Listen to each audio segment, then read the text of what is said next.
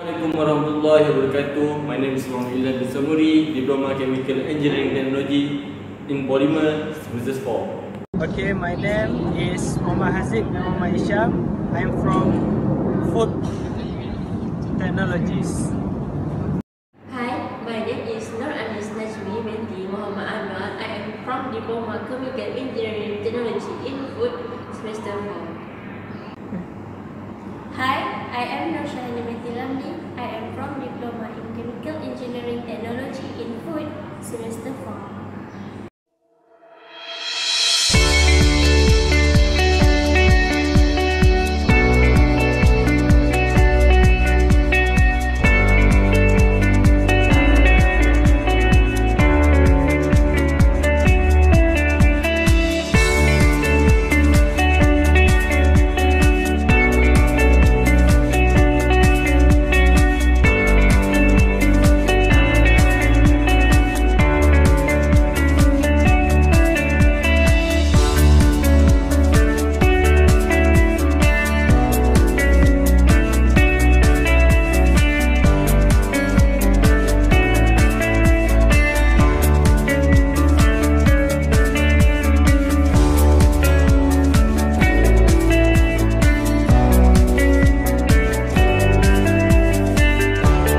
The chemical reactor is at the heart of a chemical plant.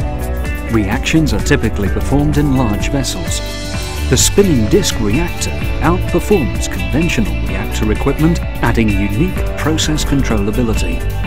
This reactor consists of a stationary casing connected to a motor.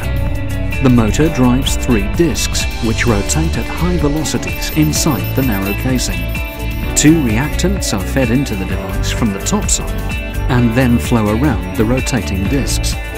The large shear forces provide very efficient mixing of the reactants. This results in high mass transfer rates, allowing reactions to take place in seconds.